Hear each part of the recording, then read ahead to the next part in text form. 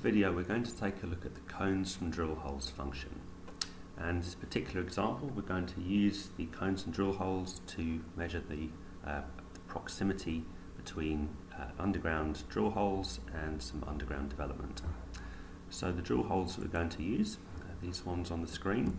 And the cones and drill holes function actually creates wireframes. So first of all we need to create a new wireframe. Go to the current objects toolbar and click on this button here to create a new wireframe object, and then select the drill holes that we want to interrogate and go to the sample analysis ribbon and then click on cones. And the dialog is initially set up to actually create cones.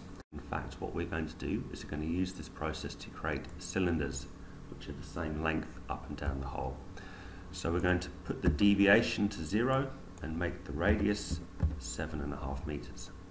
And when I press OK, that will create wireframe cylinders around our drill holes, and we can now use that to see where the wireframe cylinders overlap with underground development. And we're going to test that against this stope design.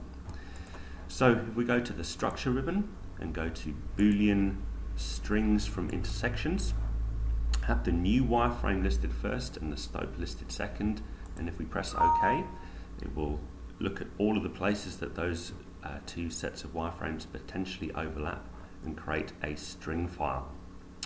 So if I just turn off the display of the cylinders, and if I right click on my strings, I've got a template set up called Borehole Id Flag, and if I turn that on, we can see that within 7.5 meters of this stope we have got drill hole VS087.